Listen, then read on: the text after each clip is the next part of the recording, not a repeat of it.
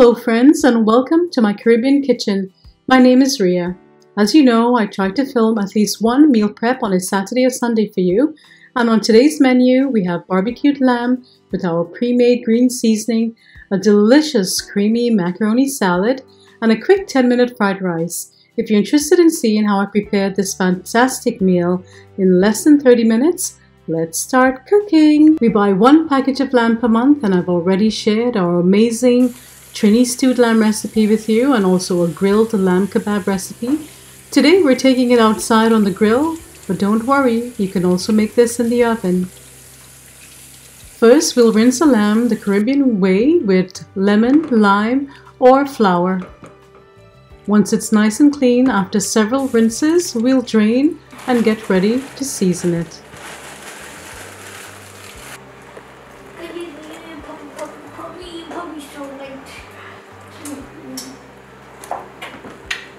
Every quick recipe starts with our famous Caribbean green seasoning because we all have a jar in the refrigerator. I'll leave the link below and above.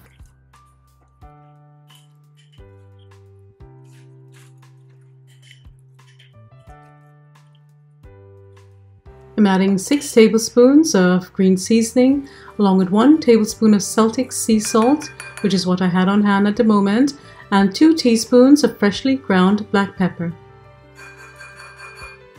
And because lamb is always better with a lot of garlic, I'm adding 2 tablespoons of minced garlic and also a squeeze of lemon juice. I like keeping my seasoning clean, fresh and healthy. I'll make sure that the seasoning is thoroughly combined by rubbing it all over the lamb. Then I'll cover, place in a resealable bag or you can cover with plastic wrap and refrigerate for a minimum of 30 minutes, or in this case I will be barbecuing the lamb tomorrow, Sunday. Next I'll boil some elbow pasta for the macaroni salad. Boil according to the package instructions, and once it's boiled, drain, and I always add a pat of butter. Because as we all know, butter makes it better.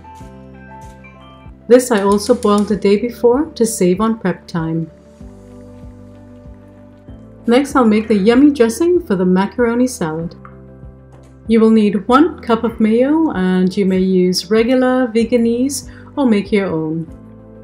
2 teaspoons to 2 tablespoons of mustard, depending on your preference, regular or Dijon.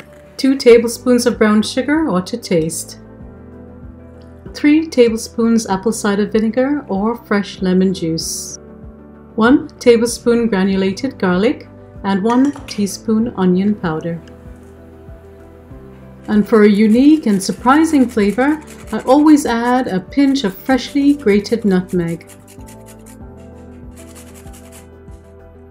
Finish it up with 1 teaspoon of freshly grated black pepper. You may also use white pepper. Give it a stir and allow it to sit and for all the flavors to melt while your pasta is cooling. That is if you boiled your pasta the same day.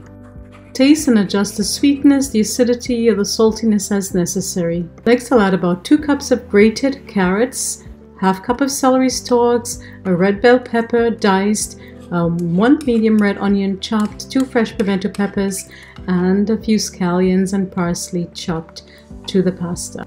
As you know, I love my meals colorful and veggie-licious.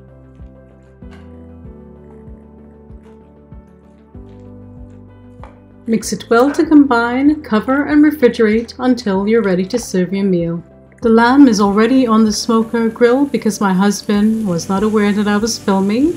The key thing to remember here is to always bring your meat to room temperature before placing it on the grill, and also make sure that your grill is thoroughly hot before doing so. We all have our preference when it comes to doneness, so cook it the way you like it. Since I also cook for my husband for a couple of days on a Sunday, I also have steak and chicken on the grill. You can keep the lamb clean with no barbecue sauce, or you can use my homemade barbecue sauce. I'll leave the link to that recipe below, or pre-made bottled sauce. Do whatever is convenient for you. We'll brush the sauce on the lamb, flip and repeat on the other side, and only cook it for a minute or 2 more.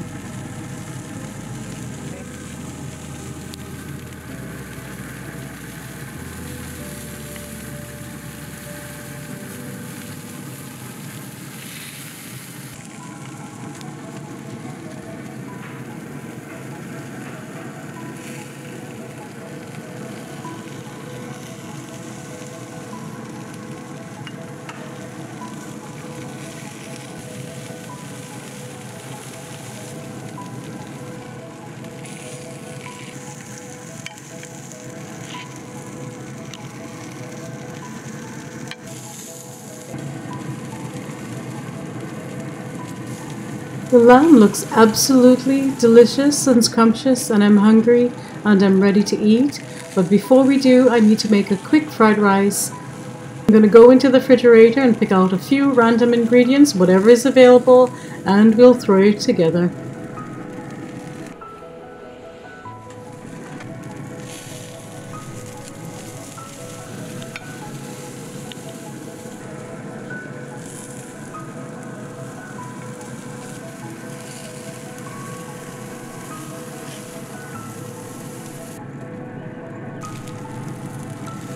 Back in the kitchen with camera in one hand and a spoon in the other hand, I've added some onions to the pot, cooked it until it was golden brown, added about 2 tablespoons of minced garlic, and then a package of maybe a 14-ounce package of mixed vegetables.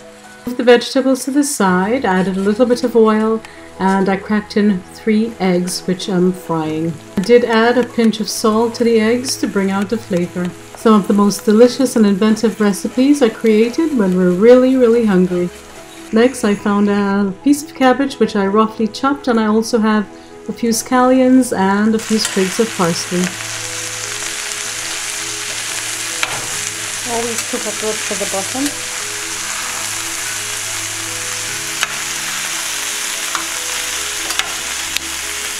All the burning areas. Not burning but sticking. Scrape up the bottom.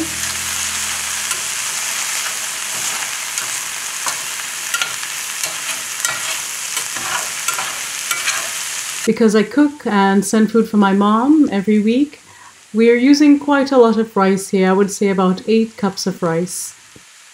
As you may have noticed, my daughter has joined me in the kitchen, because it's quite challenging to hold a camera in one hand and a spoon in the other.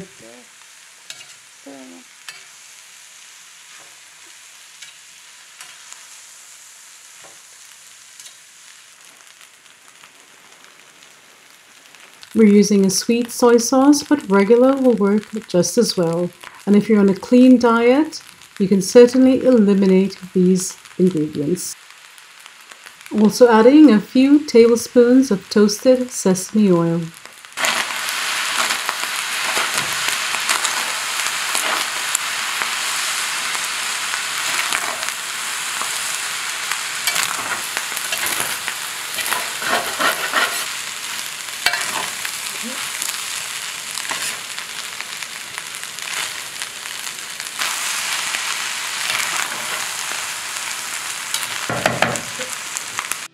And that's all there is to it, my sweet friends. Another quick meal to save the day. With a few simple ingredients and a little cooking with Ria magic, you can have this fabulous meal on the table for your family in less than 30 minutes. Thanks so much for joining me till the end.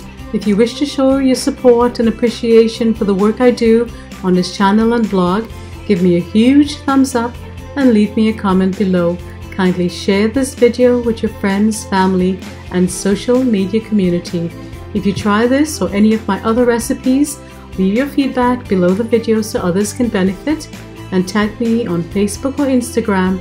I love seeing your pics. And do subscribe if you wish to be a part of the Cooking with Ria family. Until next time, stay safe, be well, cook, share, and love. Bye bye.